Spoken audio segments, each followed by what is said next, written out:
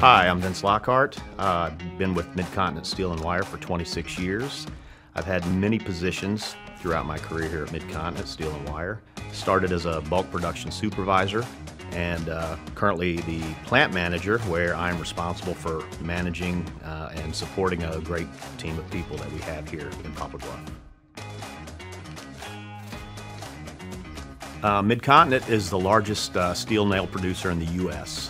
When others decided that they couldn't compete with the imports, specifically from China, they gave up and closed their manufacturing facilities.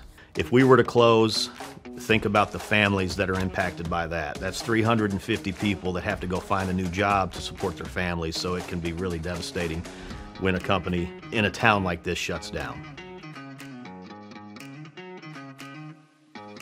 My relationship with DEACERO began more than 10 years ago in 2012 when DEACERO purchased Mid-Continent Steel & Wire.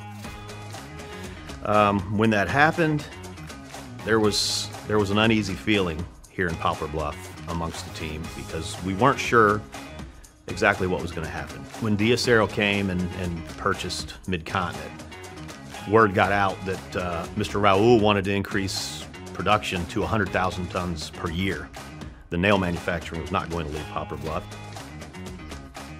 Here at Mid-Continent, we have worked on many automation projects that have been successful by automating some of our process. We have also helped our people to use their skills and intellect to be more productive. We're constantly talking and having meetings with DEACERO to share better practices in nail production.